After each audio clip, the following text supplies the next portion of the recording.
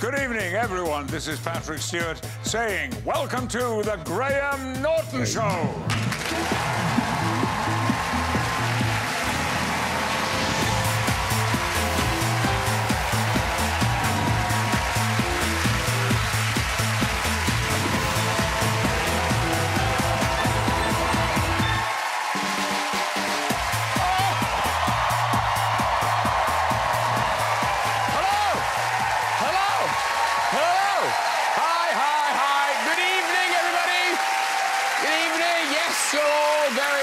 We've got some great guests for you tonight, I tell you.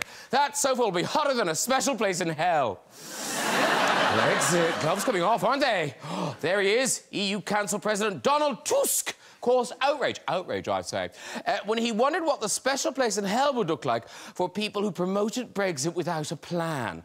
Well, since you asked, Donald, I think it might look like this.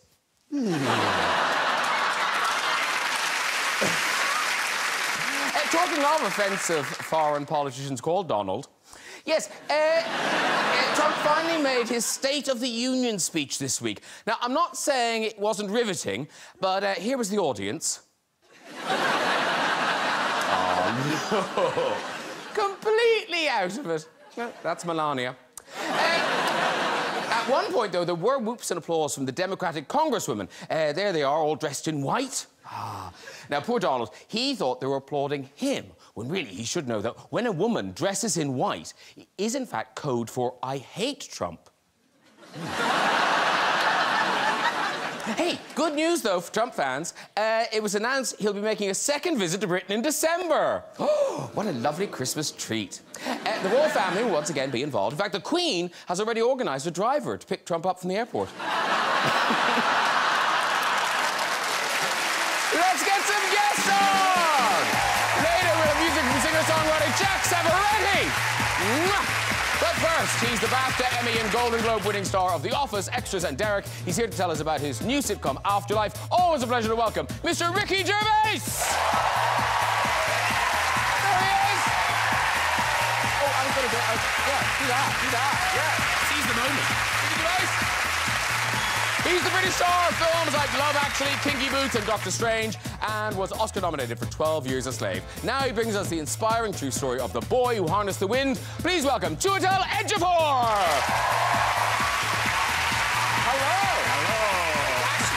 Come in. Chiwetel, Ricky! This Golden Globe-winning actress has starred in films like Boys in the Hood, Jerry Maguire and Enemy of the State. Now she's Oscar-nominated for her role in If Beale Street Could Talk. Welcome for the very first time, Regina King! Oh!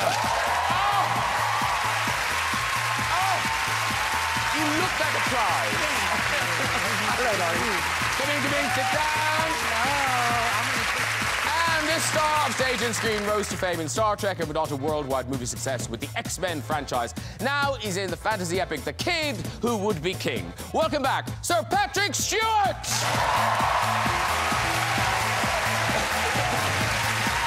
Hello! Lovely to see you. Hello. Come in and have a seat, too. Sir Patrick Stewart. Welcome all... Well, yes. You don't see a fist bump very often on the couch. Nice to see it.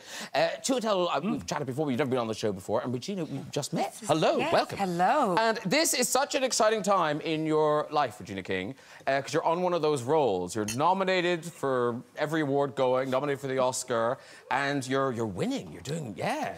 It's a good thing. Yeah. Winning feels good. Yeah. But now, you guys, Ricky and Patrick, you obviously know each other. You work together on Extras. And, yeah. Now, is it true that you didn't think it was Ricky trying to contact you? It is true, yeah. I had a friend who was very good at doing impersonations, voices, and I was in my local supermarket down in Bermondsey, you know, keeping it real. Collecting your club points. Exactly. And my phone rang, and I said, yeah, hello, and this voice said, oh, Patrick, it's Ricky. Ricky. And I said, Ricky? Ricky Gervais. Yeah. Listen, we're doing this show, new show, and maybe you've heard of it. And he pitched Extras to me. And he convinced me that I was not speaking to my friend, the impersonator. Yeah. It really was Ricky Gervais. Now, I've never asked you this, Ricky, but was that the customary way with which you approached actor? Yeah, every time I asked every person personally to be in it. And did you make sure they were in the supermarket? No, I didn't know. I thought you were in a play at the time. No, sir. I was in the Bermondsey supermarket. It was amazing. It's still the record for extras for the most takes. 2 grown men just giggling every time he said knickers or something. It was just... How many takes? I think it was about 45, but it was just... And it just got worse. And then you see the crew sort of not laughing anymore, and then I just couldn't do it. It was such a silly scene. It's him pitching me an idea. Actually, we've got the clip. Well, Should we watch the clip? yeah, Here's sure. a reminder. Here's a reminder of the scene. In my film, I play a man who controls the world with his mind. Right. Oh, that's interesting. Yeah, for instance, I'm walking along and I see this beautiful girl and I think I'd like to see her naked, and so all her clothes fall off. All her clothes fall off? Yes, and she's scrabbling around to get them back on again, but even before she can get her knickers on, I've seen everything. I've seen it all. OK. It's a comic, is it? No. It's about what would happen, you know, if these things were possible. What's the story, though? What's the... Well, I do other stuff, like I'm riding my bike in the park, and this policewoman says, "Oi, you can't ride your bike on the grass," and I go, "Oh, no," and her uniform falls off, and she goes, "Ah!" and she's trying to cover up, but I've seen everything. Anyway, I get on my bike, I ride off. On the grass. It's very good. That's awesome.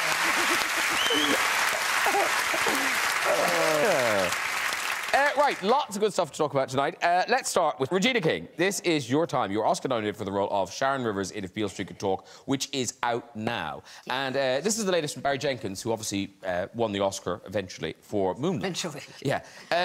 But now, so it's a James Baldwin novel. So tell us about it. Who are you? What's the story? It's a love story about this young couple, Tish and Fonnie. Tish is my daughter, and Fonnie is accused of raping someone, a crime he didn't commit.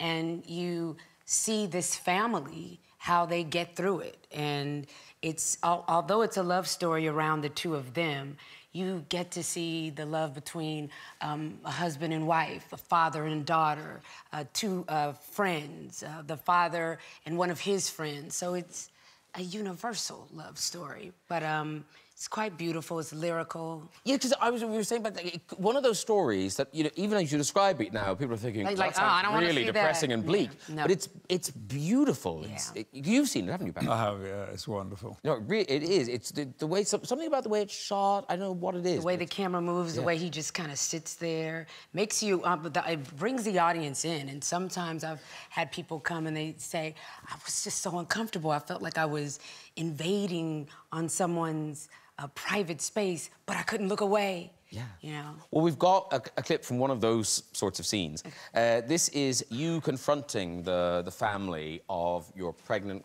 daughter's boyfriend. Yes. Yes. That child is coming. It's your grandchild. I don't understand you. It's your grandchild. What difference does it make how he gets here? The child ain't got nothing to do with that. Ain't none of us got nothing to do with that. That child. That child. That child. That child. That child. Get your shit. Take your shit with you. Whoa. Very good. You know what? That was the only ad-lib in the entire movie. The get your shit. Because the first take that we did, they forgot their coats. So, as most of you guys know, you keep going until they say action. So Barry didn't say action, so I said, get your shit. I don't want your coats in here. Yeah, get them out. I'm proud to have the only ad-lib. It's a small thing. And you based it on kind of matriarchs in your own family, your mom, your grandmother. Yes, my mom, my grandmother, they're both those women that in their communities, my grandmother, when she was alive in her church, was always the woman that people felt that she nurtured them. You know, she had several kids, several people that just wanted Loretta to love on them because they knew that if she gave them her approval or just blessed them with a conversation, you just would feel better. And Sharon read like that to me when I read the script and when I read the book. So I just tapped into those two beautiful women. And one of those beautiful women, your mother, she's got the +1 for the Oscars. Oh, yes, absolutely. First time, of course, Mom is going. And you've just done that lunch, that nominees' lunch. The Oscar nominee luncheon. Which Is there a lunch? Do you eat? Yes, you do. Okay. Yes, you do. And the dessert was delicious. It was the best part of the lunch. But it's actually a really wonderful event because they're smart to put only one actor at the table. So they have people from each category. He's been at the lunch. No, so. well, no, I missed the lunch. Why did you miss the lunch? I missed the lunch. I was working, yeah, so I missed the most fun bit. I've never missed a lunch. Yeah,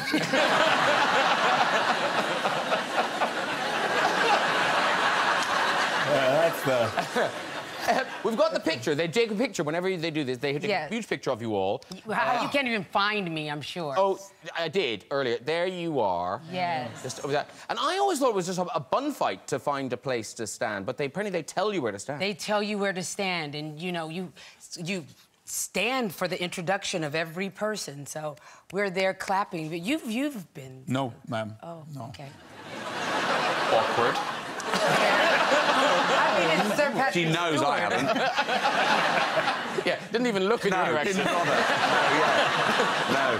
There was a chance here, but... But the thing is, after the Golden Globes, you were talking about... You've been on shows like this, talking about how you've got this mad crush on Sam Elliott. I do. But now he knows. So He does. there he is. He's been placed quite far away from you. They made sure I wouldn't accost him at the luncheon. Does he acknowledge that he knows that you... Yeah, of course he does. He's a lovely man, yes. OK. Yeah. So it wasn't awkward? Is it the voice? It's the everything. All right, OK. It's the everything. It's the mustache. It's the voice. He's got that gravelly... Yeah. It's just all good. But as you mentioned, Chiwetel, you had this whole experience too, the whole... Yeah, apart from the lunch, everything else. You missed the lunch. I missed the lunch. But is it fun, or is it just... It's, I mean, it's exhausting. It's exhausting, yeah. It can be fun. It has definite highlights, you know. I remember being at the after party. The after parties of the Oscars, win or lose, I mean, they're great. They're the best. You know, I took my mum to the whole thing as well, and I remember being at the after party and looking Madonna had a party. Oh, yes. And I looked over at one point and I just saw my mum in a very deep conversation with John Travolta. Wow. And I thought, that's probably the most surreal thing I've ever seen. And I wonder what they're talking about. They're very intense, you know, but I never really got to the bottom of what they were talking about, but, you know. Wow. That is weird. That is, yeah, that's weird. Yeah. But now, of course, Ricky, you famously became friends with your kind of musical hero through Extras. Oh, David Bowie? Yeah. Yeah, he was my hero for about 25 years, and, yeah, then I met him and I invited him to do Extras, and he said yes. Just incredible. Oh. I co-wrote a song with him, the song that we sing in Extras, and I sent him the lyrics, and I called him up, and I said, "Did you get the lyrics?" He went, "Yeah." I said, "Yeah." I said, "Can you give me some sort of like retro, like Life on Mars?" And he went, "Yeah, I'll just knock off a quick fucking Life on Mars for you."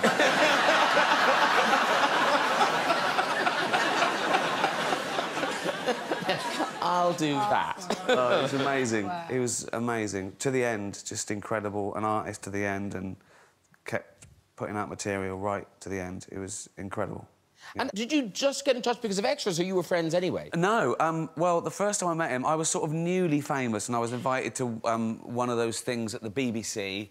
The Office had just come out, I think, on DVD the first year, and I was invited by Greg Dyke, who was the Director General then, and we went to watch David Bowie with a few other people, and then after, Greg Dyke came up to me and said, "Oh, you're a big Bowie fan, aren't you?" I said, "Yeah, I love him." He said, "Come and meet him." Right, and I went, "Really?" Went, "Yeah, come on and meet him. Wait, come on, right?" And there was me and Jane and Greg Dyke walking to meet David Bowie, and on the way we went, Salman Rushdie joined us. We went and met David Bowie, and he was very polite. He didn't know who I was. I remember the next day, I was in the pub with my mate, and he said, "What'd you do last night?" And I went, "Nothing." And then I got an email from David Bowie saying, "So I watched The Office. What do I do now?" And we sort of became pen pals. I invited him to directors. Then he invited me to play a benefit in New York, my first New York gig, at Madison Square Garden, and he introduced me. And the crowd didn't know he was going to be there, and they went crazy. And he just came out with a harmonica and went, "Chubby little loser," and just sang the song, and it was amazing. And that was his last live appearance. Oh, my God. Yeah, I didn't know that. yeah, incredible. That's extraordinary. Extraordinary, yeah. Amazing. Now, Sir Patrick Stewart brings us The Kid Who Would Be King. Now, this opens next Friday, the 15th of February.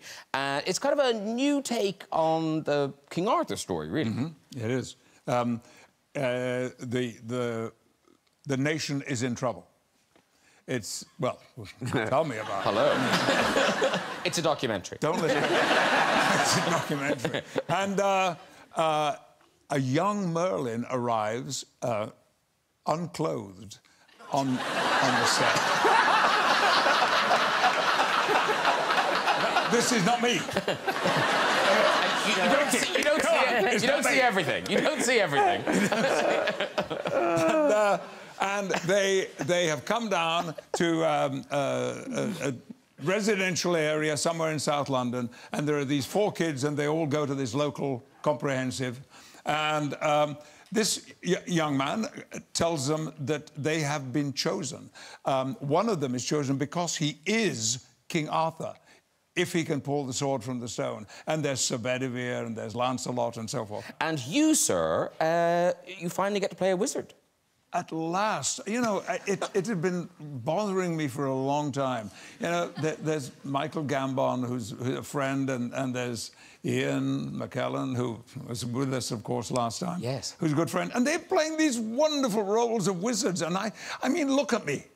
I mean, did you ever see a better object? You scream wizard. Yes. And then also you share the role. That's you as Merlin. With Angus Imrie.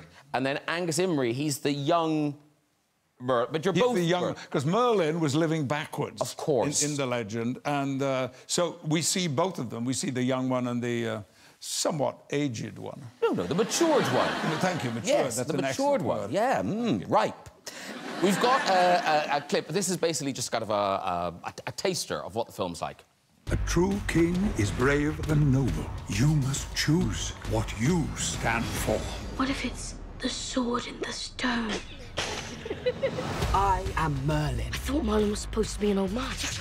An ingenious disguise, don't you think? You will make excellent knights of the Round Table. Who will swear allegiance? An evil army will rise from the dead, and you must stop them. You're a king, Alexander. We need to raise an army. Who will join us? This is instead of lessons today.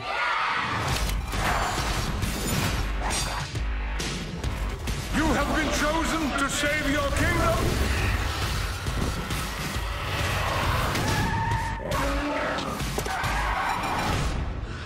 Where did you learn how to drive? Mario Kart? Christmas Day. That was exhausting.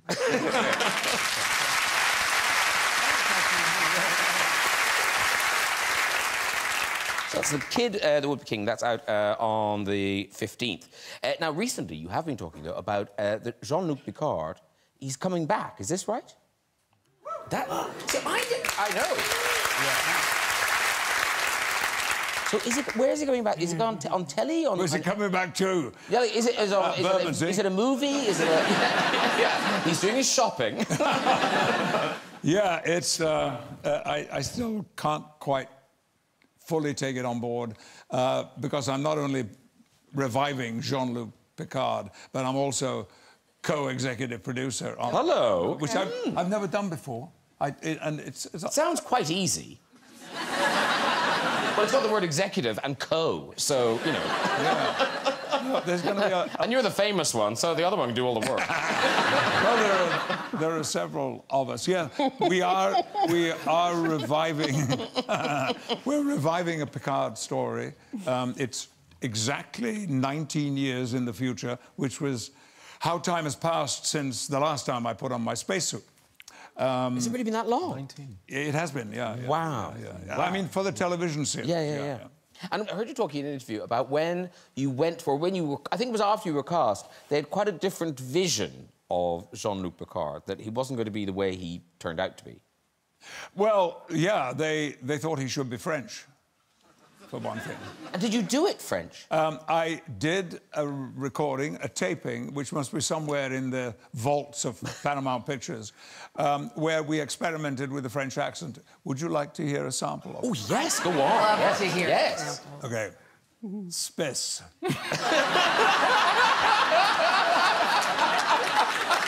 The final frontière. These are the voyage of the starship Enterprise. They didn't use it. It's very good. Right, Chiwetel Ejiofor, you are bringing us The Boy Who Harnessed the Wind, and it's in selected cinemas from February the 22nd, streams on Netflix from March the 1st, and now this is you. You're in it, you wrote the screenplay, you directed it. Yeah, no, it's been an extraordinary experience. You know, I read the book about 10 years ago, The Boy Who Harnessed the Wind, the story of William Kamkwamba, who was experienced when he was about 13 in 2001, 2002, was experiencing with his family and community a famine in Malawi. You know, a famine hit that community in that area of Malawi. And he was taken out of school because school in secondary school isn't free in Malawi. So his family took him out of school and they all sort of knuckled down preparing for the worst as this event sort of arrived. And he started sneaking into the school and he found a textbook called Using Energy. And on the front of it was a wind turbine, like a windmill. And so going into the local junkyards, you know, started picking up sort of scraps of metal and stuff and started to put together a windmill in order to generate electricity to hopefully irrigate the land through a water pump. So I was so inspired by his story, and it's so full of hope and, you know, beauty, and it's an incredible tale. And so I decided to adapt it and direct it and be in it and go to Malawi and shoot it and, you know. And at what stage did you then decide to complicate things more? Because a lot of the movie is in a very specific local dialect. It's in Chichewa, the language of Malawi, which is about half the film is in Chichewa, which was a decision that I kind of took quite early in the process because I wanted it to feel like a really authentic experience for the audience, to sort of have this sort of teleportation into this space, into this beautiful place. And but it did require me learning Chichewa and several members of the cast. Well, he knows French, so he could probably... Yeah, so we could... Yes! We could do a French Chichewa version. Yeah. You didn't think of me. But before we see the clip, we must just talk about the boy who plays... the boy who harnessed the wind, Maxwell, who plays William. Yeah. Because he is... I mean, extraordinary. Phenomenal actor. You know, he was able to do very little and communicate all of these different emotions, and it took me, personally, years before I was able to kind of, you know, understand film acting and sort of being slightly more minimal. He just sort of had it instinctively. Yeah. He's a wonderful actor. Well, this is a clip. This is you preparing him for his first day at school.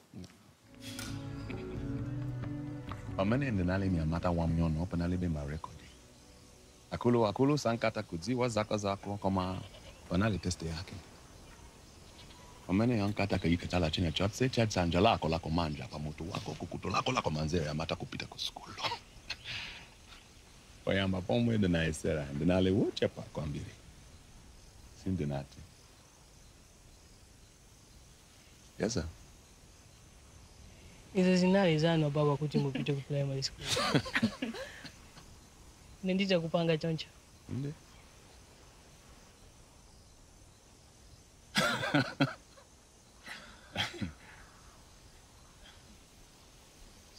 nipite kusikoni. Right.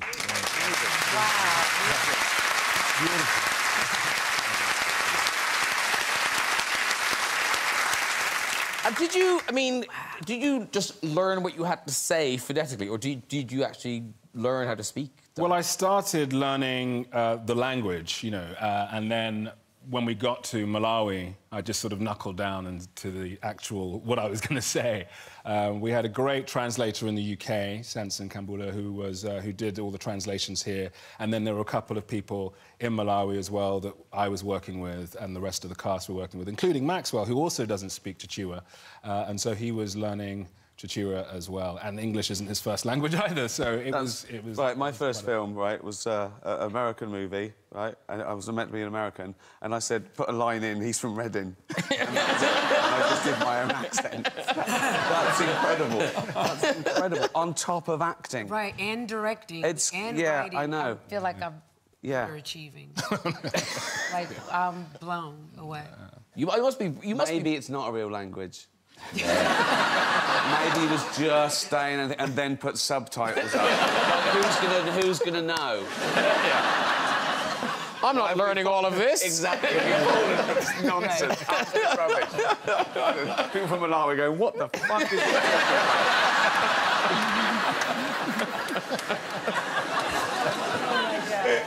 This doesn't air in Malawi. Yeah, the only place it doesn't. Oh, yeah. There's no premiere in Malawi. He's amazing. He learnt the language just for that. While you're here, we must also mention a big movie event this year, the live-action Lion King, which you are in. Oh, yeah. And not just in, you're Scar. That's true. Yeah.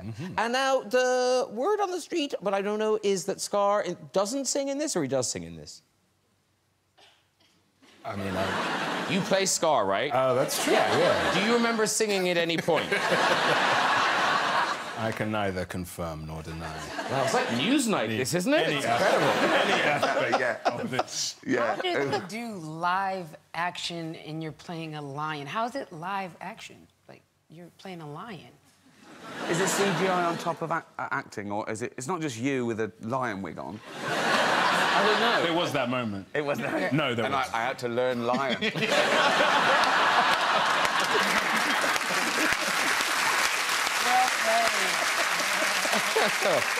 Series of growls.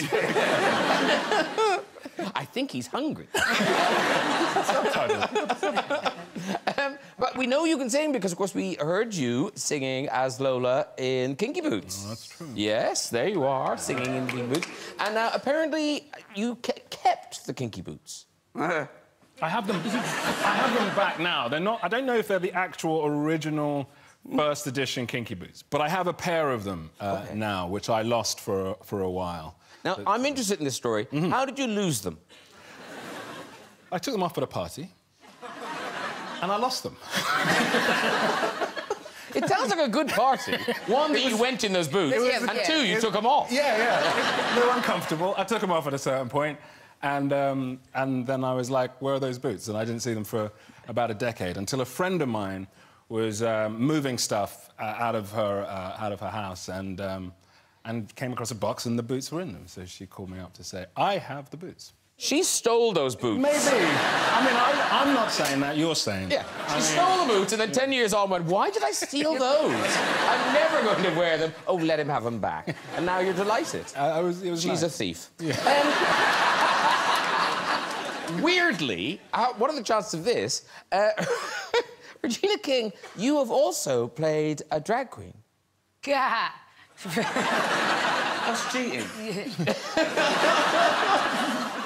Miss Congeniality 2. Yeah. Yeah, there you are. So you are playing a Tina Turner impersonator. A Tina Turner impersonator, yes. But you're meant to be a man playing a Tina Turner. Yes, I'm a woman playing a man that's... Right, yeah. So I'm playing a drag queen. Going deep. Taking a deep dive. And kind of like the Malawi thing. Yeah, I think it is. And as luck would have it, Patrick Stewart has also done drag. How beautiful is Patrick Stewart? That's amazing. Wow. That's amazing. That is quite... I mean, well, actually, close-up is a little... better from... Yeah. Yeah, beautiful, beautiful. Everyone was like, that's amazing, that's But now you have a drag name, don't you? Oh, yeah, Patty Le Stew. Great. That's great. Yeah. Have you ever done drag? No. No. You've never done drag? Oh, come on. You Well, must have. you say you've never done that. What is this? Oh, what the... What is this?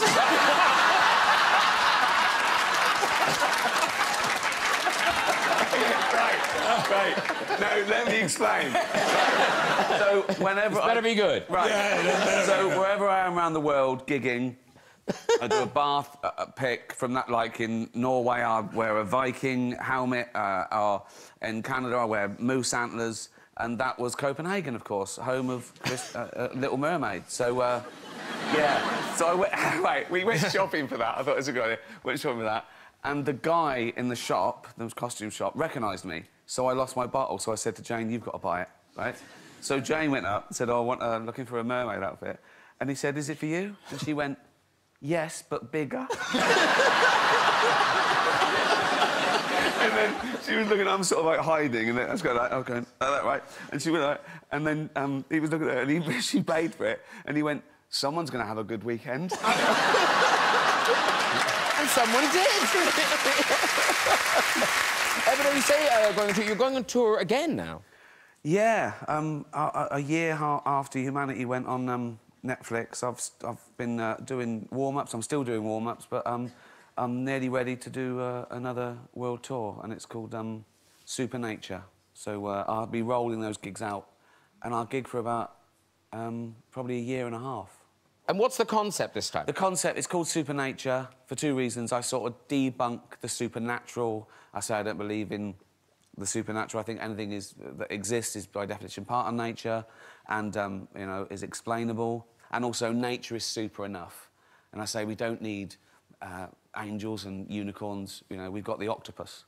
So 8 legs, 9 brains, 3 hearts and a beak. I mean, the duck-billed platypus, right? It's a monotreme. When scientists first discovered the duck-billed platypus, they thought it was a hoax because it produces eggs and milk.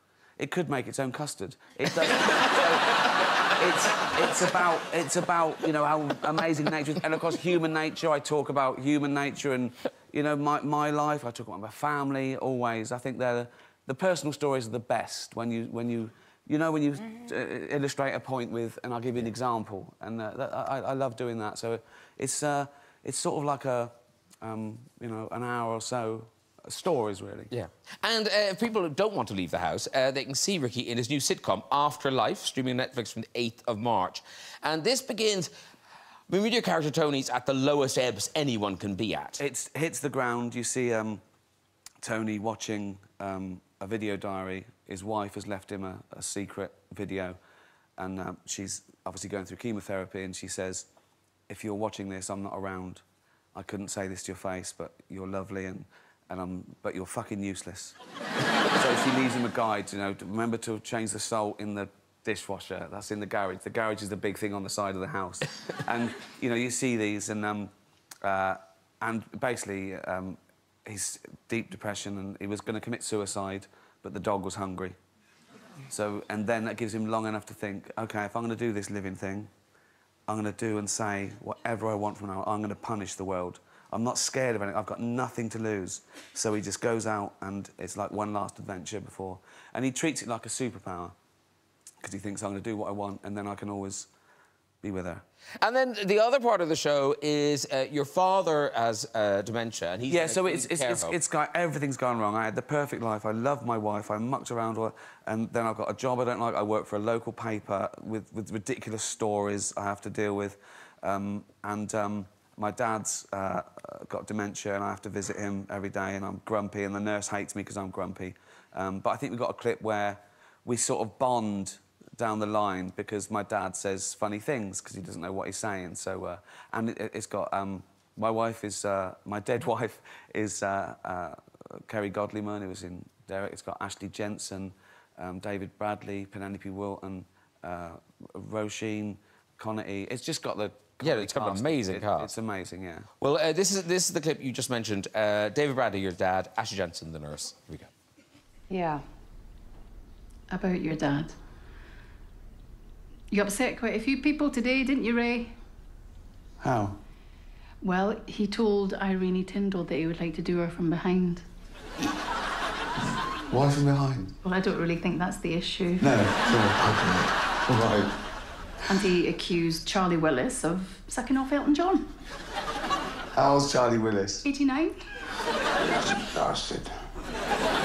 Anything else? Please say yes. Oh, yeah. He told Winston Freeman that he has the cock of a Chinaman. I don't know what Chinaman's...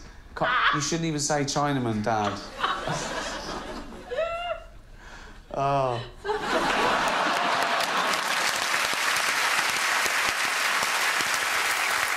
Very good. OK, it is time for music. This man has 2 top 10 albums. I'll start that again. Yeah, bad reading. Unbelievable. I know. How long have you been doing this? 21 years. You don't care anymore, though, do you? No. The money just rolls in. Yeah, exactly. I don't think you should cut it out. I think that people should know. That I can't read? Yeah. Rather brave, I think, to continue. Yeah. despite not being able to read. Carry on. Is it because you can't see and you won't wear glasses because you're vain? No, I can see that. Right. Right. Good. So, right, it's time for music. This band has 2 top 10 albums. Now, I see I've messed it up again.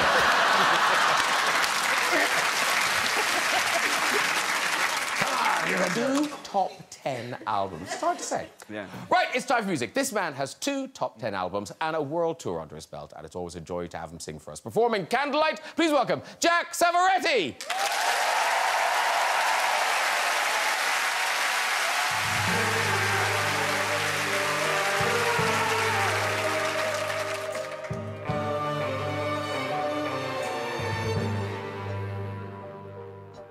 Play with me, do what you want with me.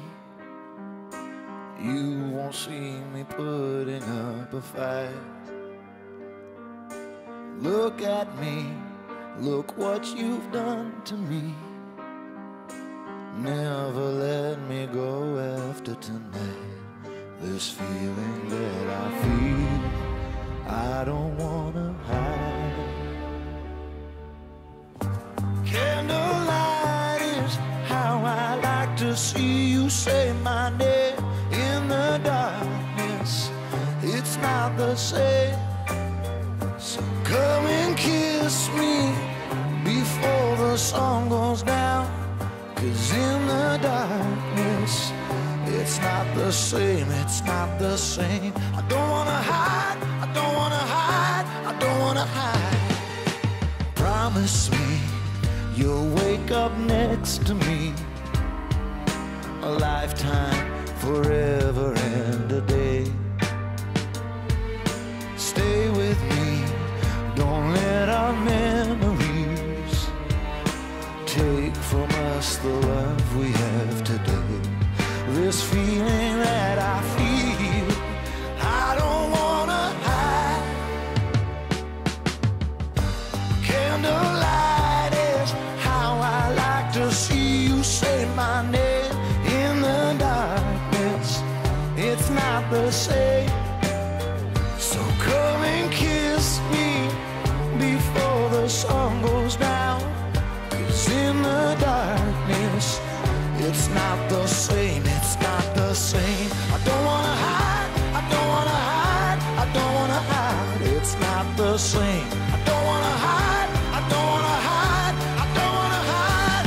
Oh, send the night away, send the night away. Whoa, hey, hey, hey. Send the night away, send the night away. Oh, hey, hey. This feeling that I feel, I don't wanna hide. Candlelight is how I like to see you say my name in the darkness. It's not the same. So come and kiss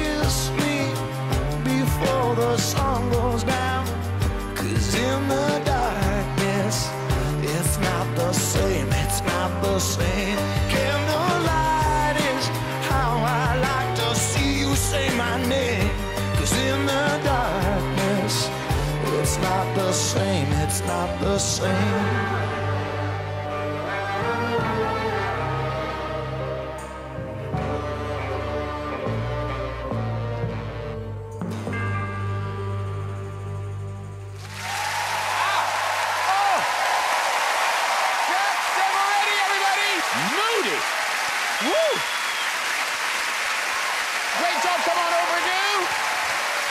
Thank you so much for that. It was lovely. Oh, Jack, come on in. This is Ricky, Chiwetel, Regina, Patrick. That is Jack Savoretti. Great to see you. Woo! Sorry. That is off the new album, Singing to Strangers, which is out on the 15th of March. In vinyl, it's a double album. We went serious. No, it's nice. Now, I can't be the first person to say that that song does sound very Bondy. No, you're not. We keep getting that, which I'm very flattered by, but that wasn't my intention. Oh, wasn't it? No, I was trying to go sort of Mediterranean, Ennio Morricone, but I'll take a Bond theme any day of the week. Well, no, because it sounds like an audition for a Bond theme. It really does. Yeah. I'll take it. Yeah, no, it's excellent. Thank you very much. Excellent. And now, a little bird tells me, you are that little bird, that you and Sir Patrick are neighbours. Yeah, you're aware of this, I hope. I am aware of it, but I don't know any details. No, I'm about sort of 3 fields. It's neighbours. We live in the countryside. I live in this beautiful part of England, Oxfordshire, which I moved about 3 years ago. And so there's like fields between us rather than houses. I'd be right. A big field. About 3 huge fields. I mean, so when I say neighbours, I'm kind of glamorizing the fact that I'm about a 15-minute drive. Yeah, I'm just thinking that if we have dinner at your place, all I've got to do is hike across a field to get home. I guess. That's simple. Yeah, we can make that happen. Can we make a deal? Can we just connect and somehow... I would love that. Yeah, I would absolutely love that. There's not a lot that happens where we live. Trust me, there is. Trust me, there is. It's all going on in his field. What's going on? Cross that field. No, don't invite him, no. He's in a bowl. Jack Savoretti, you are going on tour. And it's a big... You're doing a night at Wembley, the arena. Yeah, we're doing the Wembley Arena, yeah. Which we're very proud of. Yeah, thank you. Yeah, no, well, you much deserved as well. Yeah. When are you going to Wembley Arena? We're going to be at Wembley Arena on the 31st of May. It's going to be the last show of our sort of European and UK tour. And it's still... I sort of wake up in the middle of the night in a panic at the idea of having to, you know, put on a show at Wembley Arena. But I'm very proud. I'm very proud of my band and my crew because we got there... We didn't get there the easy way, so I'm very happy and very honoured. But you got there in the end. Well, That's the main thing. Thank you so much, and good luck with the album and the tour. So Jack Savoretti, all a pleasure. Beautiful. Come on. Right, it's nearly it. Before we go, we've got time for a visit to the red chair. Oh, who is there? Do Hello. It again. Just do it again. Do it again. What? You just fluffed your lines again. No, that was a joke. No, that was me garbling. I'm happy with that. That was me garbling. I'm perfectly happy with that. OK. That's as good as it gets. OK. When did you suddenly become a professional?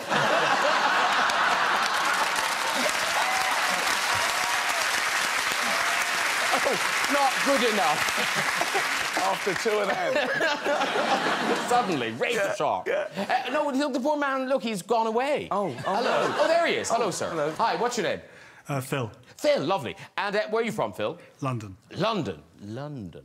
And what do you do in London, Phil? I work for a charity. OK. That's always a very good one to say, because then I don't ask any more questions. I just leave it. I go, OK, fair enough. Off you go with your story, Phil. OK, about 5 years ago, I was cycling in Richmond Park with my stepson, Tom, who's 17, and we cycled down this hill, and up past us came cycling David and Victoria Beckham. David Beckham had his little girl on the back of his bike, and we couldn't believe it. We stopped at the bottom of the hill, thought we'd better go turn around and go back up and check it was them.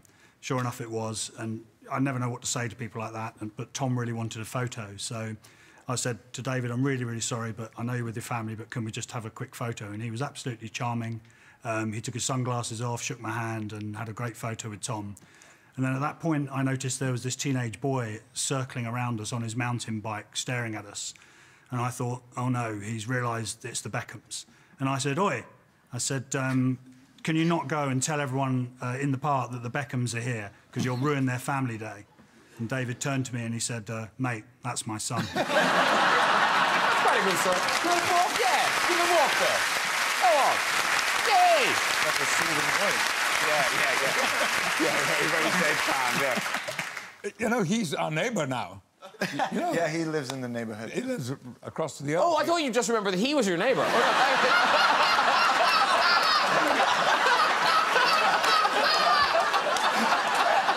Was he all right? Keep up. And you going, yes, we know, Patrick. That's right, yeah. David and Victoria. David and Victoria. It's becoming a celebrity neighbourhood. It really is. 12 years ago when I'm... Buy a bike. Where'd you live? Where'd you live? Where is it? Oxfordshire. West Oxfordshire. I did gig on the in edge of the Cotswolds. I love Oxfordshire. Yeah, it's beautiful. Yeah. Come and see us. Yeah, it's all happening. Down his end. Call David and he'll come over as well. OK, that really is all we've got time for. If you'd like to have a go in the red chair yourself, it's good enough. And tell your story. You can contact us via our website at this address. Please say a huge thank you to all my guests. Jack Savoretti! Ricky Gervais! Chiwetel Ejiofor! Regina King! Good luck! And to Patrick Stewart! Join me next week with music guests Calvin Harris and Rag & Bone Man, comic Rob Beckett, actor-director Stephen Merchant, Hollywood star Armie Hammer, and Oscar-nominated Felicity Jones. I'll see you then. Good night, everybody. Bye-bye! If you'd like to nominate someone for the unexpected star of the show, or for any other surprise, please go to bbc.co.uk/Big Show for all the details. Poor Miss Tiggly-Tops. Ivy accidentally puts her dog down. Well, these things happen. Cuckoo follows next.